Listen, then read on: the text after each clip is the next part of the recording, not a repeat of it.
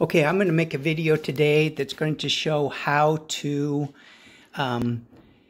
clean out the air conditioning drain line.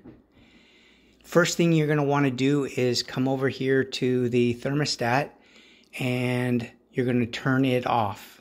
So you're going to click and it should say off right there, no equipment running. Then you're going to go over to where the washer and dryer are. And you're going to see the washer, the dryer, and then there's some tubes that come out of the bottom of the air conditioning unit here. And what's going to happen is you need to take this cap off right here, and you're going to pour about 1 cup of white distilled vinegar, which we have in the closet, and you're going to pour it in there. I'm not going to actually pour it in there right now because I already did. But you're going to pour it in there carefully so you're not going to get it all over.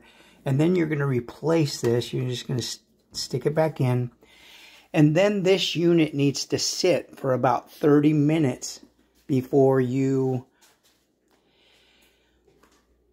turn the AC back on. So unfortunately, it's going to be a little warm while this is going. But after about 30 minutes, you can go back to the thermostat over here. You can go back in and you can hit cool, or you can hit auto, whatever, which actually better to do auto.